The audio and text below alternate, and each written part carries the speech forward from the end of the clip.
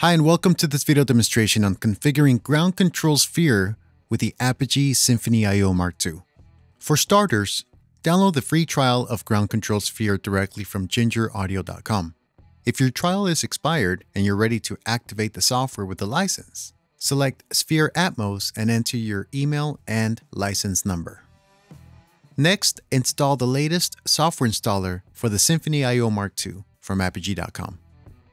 Once your interface is detected, change the sample rate to 48 kHz and select the output accordingly.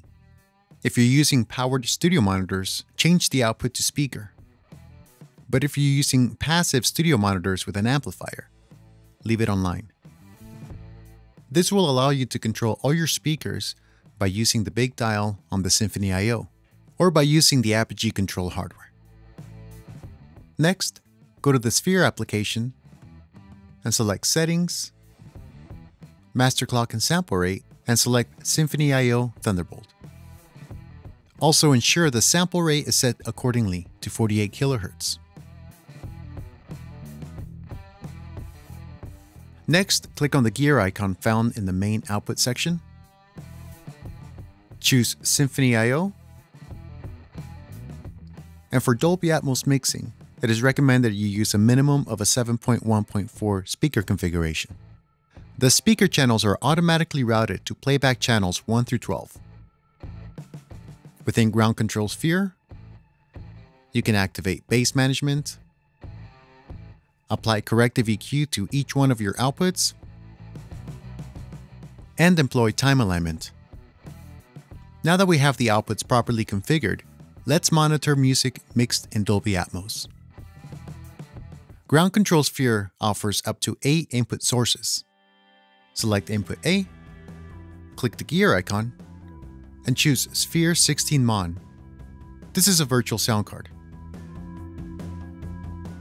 For the main output of the Mac, select Sphere 16, and now any application that you play through the Mac, whether it's Apple Music, Apple TV, or even YouTube, will get routed to Input A. Let's launch Apple Music, choose Settings. In the Playback tab, you'll find Dolby Atmos. Ensure that this is set to automatic. Let's check out the Now and Then single by the Beatles, which was mixed and mastered in stereo and in Dolby Atmos. Input A detects the playback coming from Apple Music, and the input meters we can monitor by peak or LUFS. Next, switch over to Symphony Control, click I/O, scroll down, and enable the speaker set for playback channels 1 through 12. Another thing that's crucially important when mixing in Dolby Atmos is the ability to monitor the binaural mix in real time. Let me show you how to configure that using the Dolby Atmos renderer software. By choosing Preferences and selecting Sphere 32 Mon. This will route the audio between the renderer and the Sphere control panel.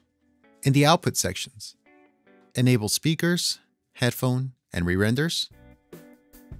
You also want to make sure the headphone mode is set to binaural. Now go to Setup, Room Setup, click the headphone icon, and route the left and right channels to 13 and 14. I'll explain why in a minute. Click Accept, and I'll load up a Dolby Atmos master file. With the master file being played by the renderer, let's jump back to Ground Control Sphere. We'll select Input D, click the gear icon, and choose Sphere 32 Mon Stereo, and select Sphere 32 Mon channels 13 and 14. This is where the binaural mix is being routed to. Click Send to QA, and verify that the QA outputs are routed to the Symphony Playback 13 and 14. Next, we'll jump to Symphony Control, and in the headphone section, we're going to monitor Playback 13 and 14. Which means that at any time you can mute your speakers and monitor the binaural mix in real time.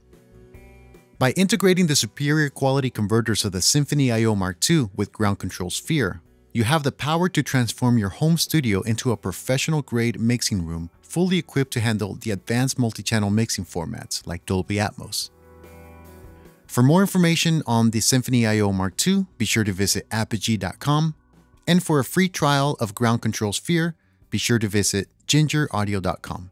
Thank you so much for watching.